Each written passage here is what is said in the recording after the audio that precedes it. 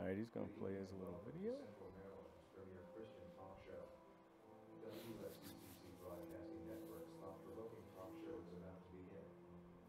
Grab a pen and paper and let's get ready for altar talk.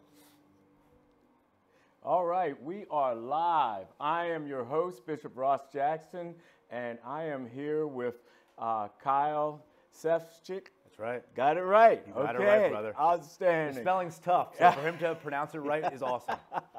I've been practicing that for about a half an hour, but we are here today. Kyle is, believe it or not, he's a candidate for governor for the state of Maryland. That's right. An unaffiliated candidate. Yes, sir.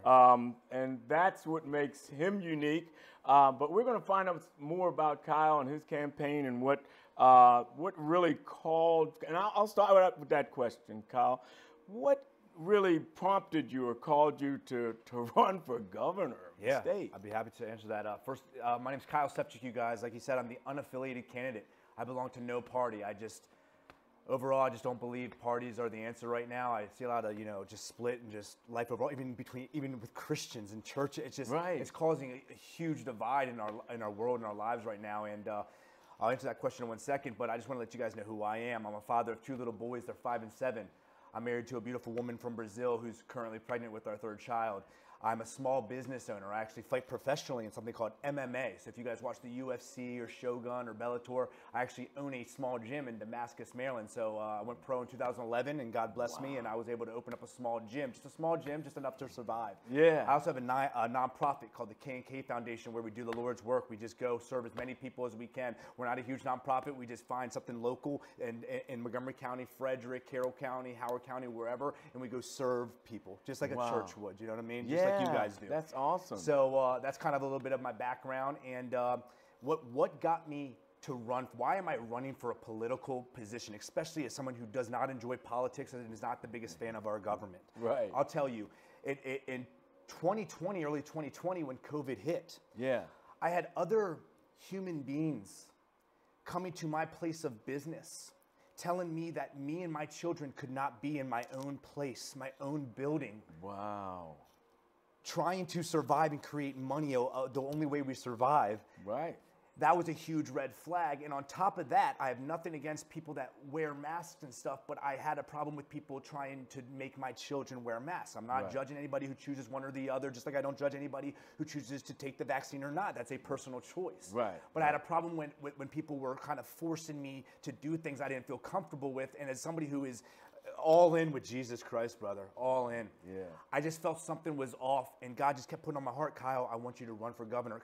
What? That's like a huge position. That's a huge position. I'm 35 years old. What do you? He goes, Kyle, just trust me. And anybody who knows the Lord, when God puts something on your heart and you just listen, no matter what all the other outside things are telling you no, not to do what God's saying, when you listen to the Lord, He does so much more than you ever expected. Absolutely. And now 1.5 years later of this run, I see what God has been doing in my life. Does that make sense? Like the connections with people like yourself and your audience, but just going around and campaigning, but truly seeing who's really about the Lord and serving our community and who isn't. And I have found that as we hear in politics, the devil is in there, you guys, and it truly is that messed up. And I feel like at least I'm going to try to do something. I want to be that man to go in there and truly serve. And most importantly, speak the name of Jesus. Right. There's no leadership. We don't have leadership speaking the name of Jesus. And we wonder why our world is falling apart and so dramatically and so drastically. Nobody is listening to God. Nobody is following the Bible. And I know we are, brother, but I'm saying overall, we're seeing people fall farther and farther apart from the Word. And I just want to get in there no matter how much hate I get, no matter how much people start talking bad about me or gossiping or slander, I'm still going to speak the name of Jesus publicly in everything that I do. And that's what I'm doing. Yeah. Do you notice that seems to be like taboo out there with politicians? They'll get close to it. They'll dance all around, and they'll say God this and God that. but they will not directly mention the name of Jesus Christ. When the time's right, you'll see these politicians on both sides say, God bless. And all of a sudden there's Christians like, oh, he said God bless. That must be the guy for me. And they're not. They don't have the spirit. They don't, man.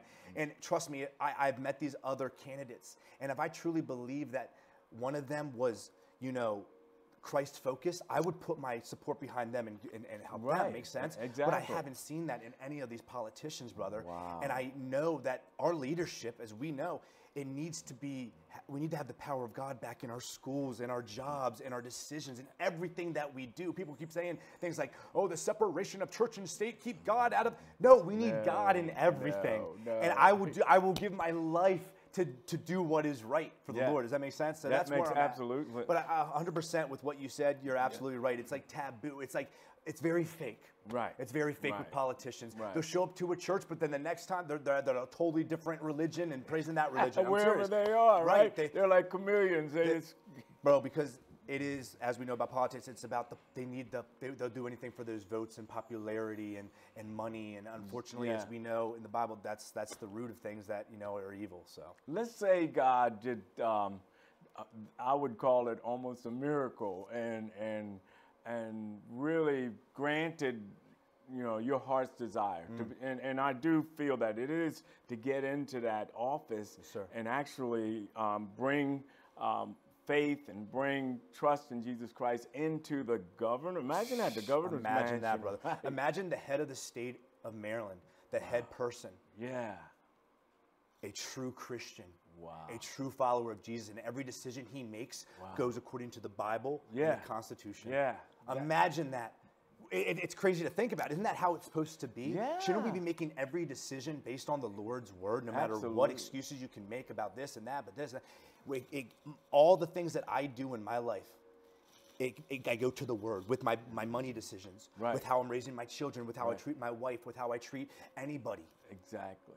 My decisions are rooted in the Bible, and I've seen the fruit from it. Yeah. And I know that's what the state needs, and that's why I'm doing this, let alone the world. Let's be honest. The whole world needs start this. somewhere, though, but right? I've had it, for some reason, just specifically the state, God wants me to do as best as I can to at least do something in the state to prepare for what's coming. I mean, we know Revelations. We know how the story ends. So I want to do as much as we can now to, one, save as many people as we can. Let's have people hear the word of Jesus. And let's get those souls and let's see them in heaven. You know what I'm saying? Yeah. But that's where I'm at. I feel like it's a preparation thing as well, Some people, and you mentioned separation of church and state, and they misinterpret what that means, right? And so they think that we're not supposed to engage with the community, and we're not supposed to be in office, but we're supposed to sit back and let ungodly people direct us and govern us. But I am so glad that somebody at least is stepping up and saying, no. God wants us to be the salt and the light. Correct. And it seems like you're heading in that direction. Yes, sir. So tell me, when you interact with these other politicians, how do they treat you? How do they treat you as equal or less? Or? So I'll be straight up. They're very good at. They know that they need to always look the part and act the part. So it's never like they're like, you know what I'm saying? When it's face to face, they're real. They're cool. They'll shake my hand. They'll talk, and both sides have actually said, Kyle, I really wish there was a way to get you on our side. Like they've mentioned that. You know what I'm saying? Yeah. They won't fully say it publicly, but in person, we've had these conversations. Sure, they want you. And when they see and they talk to me, just as I talk to you and the people we have here, I know Christ is in them. Right. I see the power. I know who's real and who's not. And I know that they feel that and see that with me. And it can be intimidating for people that aren't in Christ and truly aren't making the right decisions. Right. So they will, be cool with me in person, plus the fact that they know I'm an MMA fighter. So, you know what I'm saying? But when it comes outside of that, they do the evil things, the negative talks, the slander, the gossip, the lies, and it has happened along this road. And it does hurt, to be honest, but I knew what I was getting into. And instead of me doing it back, I turn the other cheek and I stay focused on what God told me to do. Stay focused.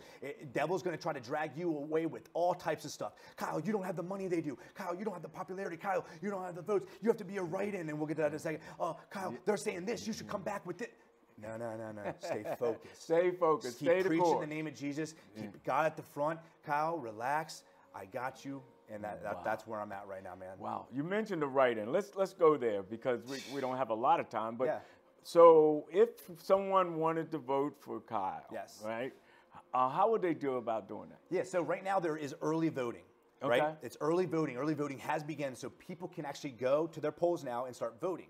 Voting day is November 8th. That's the official day. It should only be one day, but they started doing the early voting. It doesn't matter. Early voting has begun. So because I'm unaffiliated and I belong to no party, they're not allowing me to be on the ballot. Although I did the same exact process as these other candidates, maybe even doing more. Right. They won't let me on the ballot because I don't play that game. I don't belong to a party that they all control. Does that make sense? Yeah. No matter what, they have millions of dollars in their bank account and they can all play with that money and do what they want and have their name lifted up. Right. I'm this unaffiliated guy with, running with my family and my Christian fellows that just want to help, lift me up. Yeah. It's not like I can't play that game. Right. So they are making me be a write-in. And that means you guys have to go, and when you get that ballot, they will have the Republicans' name, they will have the Democrats' name, they will have the Libertarians' name, they will have the Green Party's name, and then it will say the words write-in and a line. And that's where you write in my name, Kyle Sefcik. Wow. Isn't it crazy that they will put a bubble, the words write-in, and a line, but they can't put my name?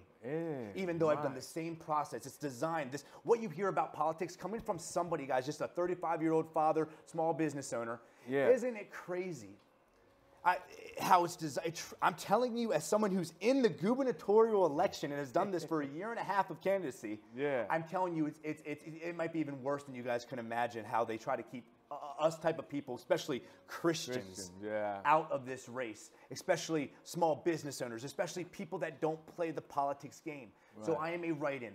As you said, it could be some type of miracle for a write-in to win because it really, really never happens. Right. And I am the only unaffiliated governor in the country. Country. Because people see what they have to do, and then they get halfway into it. They're like, man, I can't do this, and they're out. All the stuff I had to do to be in this election, it was a lot of work, you guys, but I did it. Wow. I did it. God put it that heart in me, that power in me, and I'm here telling you guys that you can write my name in, Kyle Sefcik, and we could get God back at this state. So in 7 days, we could take back the power and put it back in God's hands where it belongs.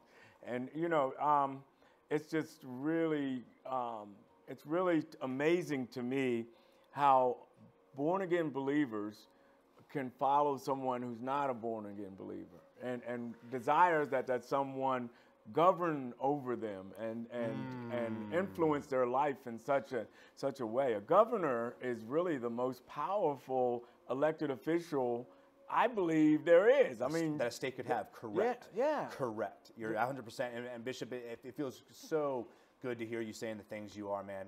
I could definitely tell you're all in with Christ because I think the same things. Jesus wouldn't be choosing parties. You know what I'm saying? Jesus wouldn't be choosing Republican or Democrat. We're getting farther away from what life is supposed to be about, and connection and relationships are supposed to be in our community. Exactly. Does that make sense? Exactly. So yeah, I don't understand how people as Christians, can follow people that aren't in Christ. I don't understand it, and I'm not trying to say you stupid. We're not saying that. It's just it's really hard to understand that. Yeah. And I just pray that those of you that are truly, just please pray about who you should vote for and look really deep into where someone's heart is when you're voting. You know what I'm saying? That's really. I'm not thinking special. It's not. I'm Kyle Sefcik up here. I'm the most special guy. Vote for me. I'm going to save the world. It's not like that. I just know what God has told me and what I'm supposed to say and do. Exactly. And I just want to put Jesus back at the front of our state because we're going to watch the rest of the states collapse and get worse and more evil. And I just want to at least show that this state is a stronghold for families and community. And we're going to have some special things. God is going to work some special things in our state if I'm elected governor. I promise you. Wow. And I used to say I never met a politician that I liked. but that has just changed today because I feel your heart and I know that God has really called you for a time such as this. Thank you. And, again, God can do anything. He is over the course of our ministry, I've seen God do so many miraculous things and things that we counted people out, or we thought they were going to pass away, or we thought this was going to happen, or we were going to lose that. Yes, sir. And God will step in at that last minute and do something that just blows your mind. So we're going to pray. The brother that came into the studio a minute ago said, you know what, now I got something to pray about. And yeah, he so did. We do. I just want you to know, as we got to wind down. I think we're winding down to the end of the segment, but this has been a very unique segment in that, you know, you don't usually have politics and religion mixed together, right? You're absolutely right. But you know what, Kyle? I'm convinced now more than ever that we as believers need to be running for county councilman. We need to be running for governor. We need to be running for president of the school board. We need to be in those places, in those positions where we have influence over what the county does, what the state does, what the nation does, right? And God needs for us to do that. I really do believe that. 100%, brother. And we're seeing, as you just said, you know, in our schools, and the decisions made for, you know, county decisions, not just schools, but the county, the state, and as you said, federal. We need those of you that have maybe just an inkling in your heart right now, like, you know what, maybe I should step up for a position. Maybe in the future, the elections to come, maybe you should do that, because we need Christ followers back, because we're just watching the world fall away faster than ever. Oh, yeah. Faster than ever. Warp speed. You know what I'm saying? Yeah. As Christians, it's comfortable because we know where we're going when it all ends. I mean, we're seeing, you know, the story play out exactly how God wrote it. Right. But we still need to do our part and fight till the very end and tell as many people as possible about Christ before our time is up. Yeah. And most importantly, lead by example. Isn't that Lead something? by example. So I appreciate you and what you've done. Yeah, and we need good leadership and at so many levels. So, Kyle, this has been just an awesome segment today. It's an honor to be here. I want to invite you back after the election, Yes, sir. all right? And we'll talk about how you won. No, we'll talk. We'll talk about it either way. No matter what. Either way, because this is a conversation that has to continue. Yes, sir. We can't let it stop here. Yes, sir. And I know that you're going to keep pressing, because the Lord is not going to let you. I'm a fighter, man. Yeah. I'm a fighter, you know. That's right. And I'm going to be used. The Lord's using me in His way. That's all I ask. Yeah. So You know what I'm saying? We'll make sure that Patrick gets a hold of you. We get you back on here. We do that. In the military, we call it an after-action review, right? I like that. We do that after-action review. We talk about what went on with the elections. I wish we had more time today, but brother, we're going to be talking a lot more. And just for your viewers real fast, don't feel bad if for some reason I lose the election, because no matter what, if I win, great, I win the election. But even if I lose, I have done what God has asked me to do. And I have spoken more about Jesus than I ever have to more people than I ever have because of the platform I now have. Yeah. So don't feel bad. I'm going to keep pushing no matter what, and we're going to keep connecting the body of Christ and doing the Lord's work and getting it done. All right, there it is. You heard it straight from the man's mouth. Kyle, again, we applaud you what you're doing. It's so unique. This message that you're putting out there, also unique. Your candidacy is unique, unaffiliated, nobody, not bought and sold by. Not at all. Can I say one more thing? Go ahead. What he just said. I am not friends with any politicians. I have no corporate. Look at, you know what I'm saying? Look at my campaign finance reports. I owe nobody nothing. I have no connections like that at all. I just want to serve the people for real and set the example how it should be. So if you guys can go and vote Kyle Sefcik right under the governor, there's going to be a write-in spot. Put in my name, and that's all I ask. And we're going to try to get the state back. Get there. Get a pen, write it in, right? Write it in. That rhymed, I think. It did. All right. Thank you guys for tuning in. We'll be back next time. We'll meet again at the altar, and we'll talk about it. Sir. Thank you. Thank you for listening to our broadcast today. All right. Bro. Awesome.